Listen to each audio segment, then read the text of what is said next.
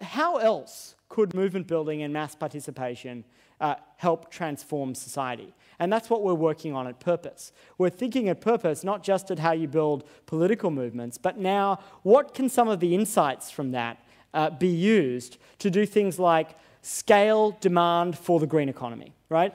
The demand for the green economy is sort of in a rut.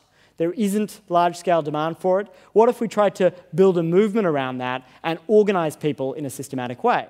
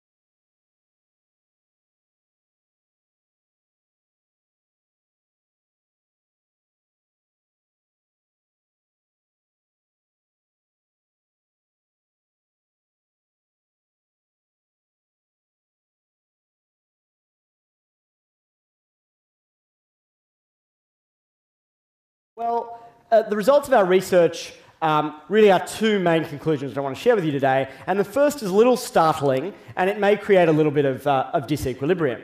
And that is that I think we need to kill the language and imagery of green in order to have any real shot at scaling sustainable consumption.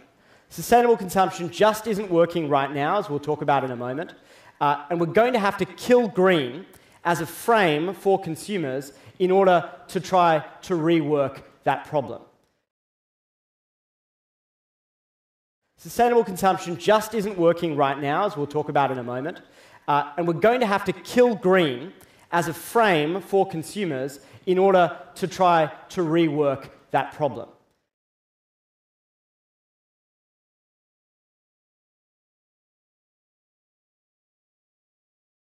So they like the idea of green. It's a kind of a value that they're happy to cloak themselves in. You know, it's a brand value. But the reality is market share just isn't there, because as soon as it's even slightly difficult, they're out the door. So what do?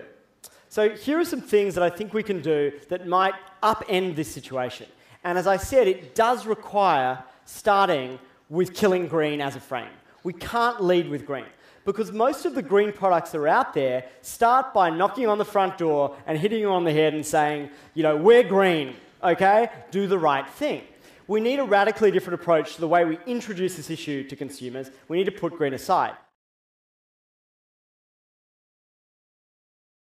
The answer, we think, is to get behind the businesses that are at this intersection of mass participation, where you can get lots of people in a network, you can grow market share very quickly, and these new forms of businesses that are green, but don't knock on the door and announce themselves as green.